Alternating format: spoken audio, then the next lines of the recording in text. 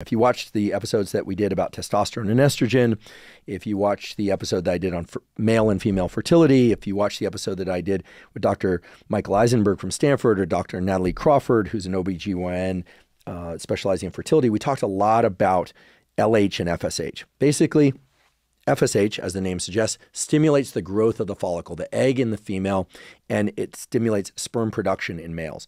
Luteinizing hormone stimulates testosterone production from the gonad in males, and it also stimulates estrogen production and to some extent testosterone production in females as well.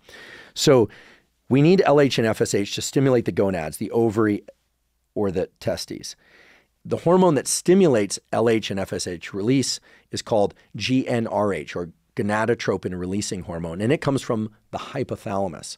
So GnRH is a signal that promotes LH and FSH release.